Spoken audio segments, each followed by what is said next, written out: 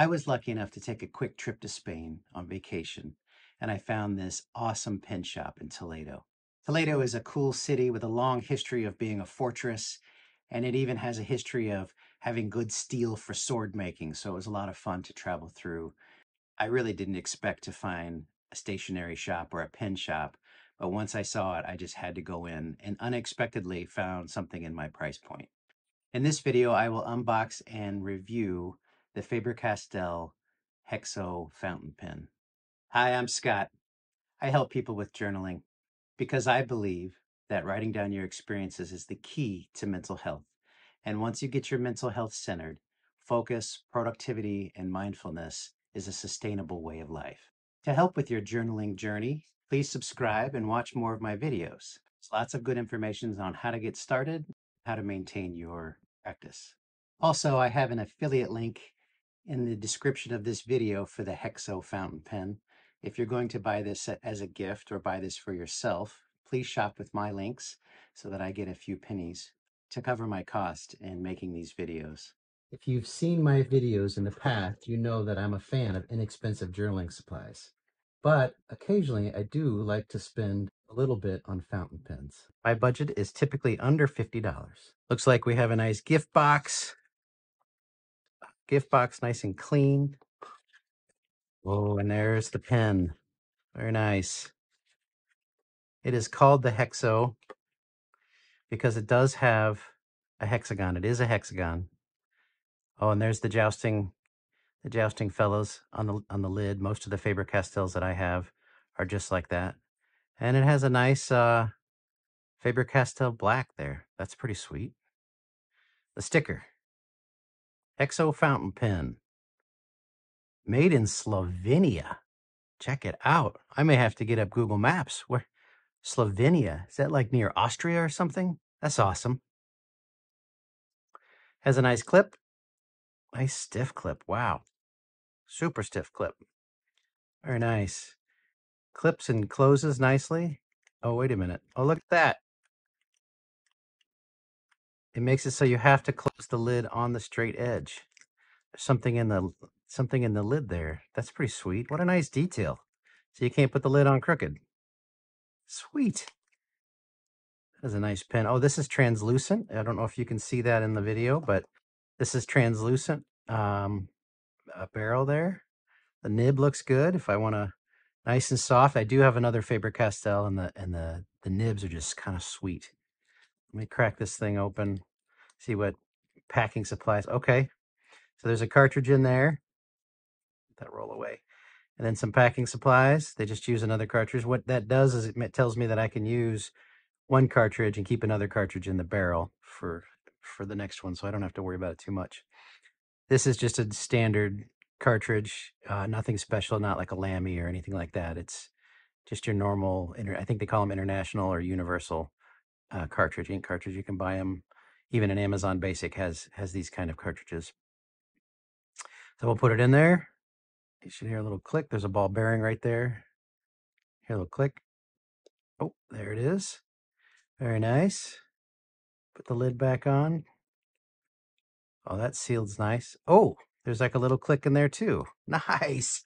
So this isn't something that you just, tighten to do finger tight. This one actually clips closed. You can kind of feel it clip closed. That's sweet. It's nice and lightweight. It is kind of an aluminum anodized or some kind of aluminum coating.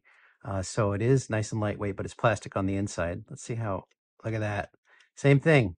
You can't post it crooked. You have to post it on these are like little details. German made. This is a nice German made brand. Faber-Castell is how you say it in English, but in German, I think it's pronounced some other way. Let's see if we can get some ink flow in this. Sometimes it takes a minute to, there it is. Sometimes it takes a minute to get going. There we go. Ooh, a nice blue. Very good. Let's see. Smash the like button. Writes really well. I mean, it's so smooth. This paper is really thick, like good, like fountain pen paper. I wonder how it does. I also have this little journal. I talked to the man that sold it to me. Such a cool guy. He broke out and spoke English for me in Toledo. He clearly spoke Spanish, but as I told him that I was a journaler, he said, "Hey, here, have this too." So yeah, let's crack this one open too and see what we're gonna get out of that. I don't know. It's a little pocket book. I kind of like that. I always try to carry one with me. Let's see what kind of paper we got here. Oh, it's got kind of like a bamboo cover. That's nice. Nice. Paper's good. It's just plain paper. That's okay. Be good for drawing. I wonder how thin it is. How's it going to do with my fountain pen? Bleeding is always a problem with a fountain pen that just gushes ink. So let's see.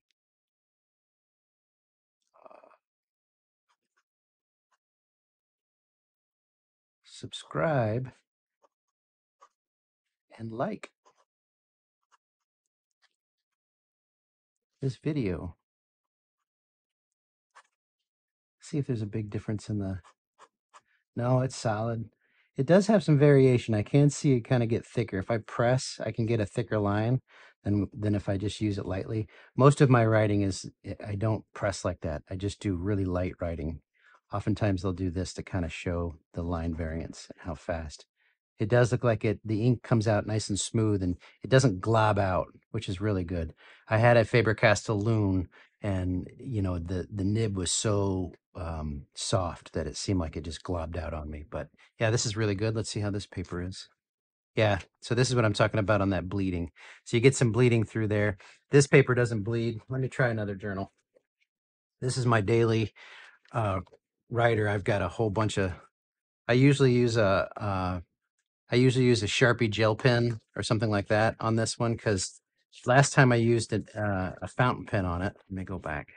Yeah, you can see where I used a fountain pen and it just, I mean, it's unbearable.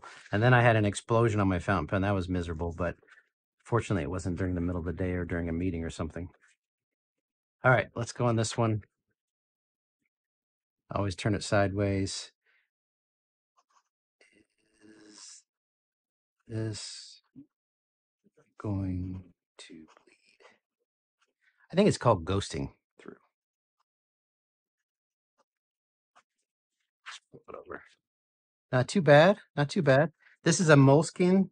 Let me close it. This is a Moleskine journal. I found these for it's like a barrister or something. I found this for, I think there was a pack of 5 and I found it for $4 at TJ Maxx or something, or it was on clearance. So you know how I am about my journaling supplies. I like them cheap. So I don't really like the Moleskine paper. It's a little something like, it's toothy. It's thin. It's really thin and toothy. So you know, I like something a little bit more like the composition notebooks, and they have really good composition notebooks are probably my favorite daily journal, without a doubt. Okay, so that's good. The pen review is this is a solid, such a nice clean pen.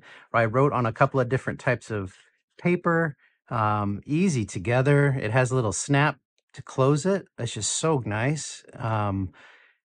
The ink cartridge goes in. You can store an extra ink cartridge in there. All right, but it takes a converter. That's fine too, but an ink cartridge is fine for me. Um, it's clean. I'll probably take that sticker off.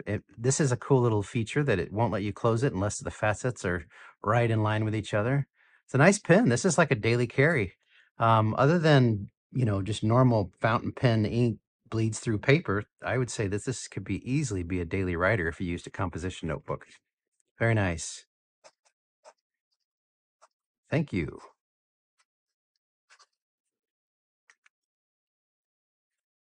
Once again, my preference is to use inexpensive journaling supplies. I'm really more about the journey than I am the equipment, but I do enjoy using cool tools. If you are interested in some cool tools, I have lots of links in the description, so please check them out. Okay, that's it for now. We'll see you next time.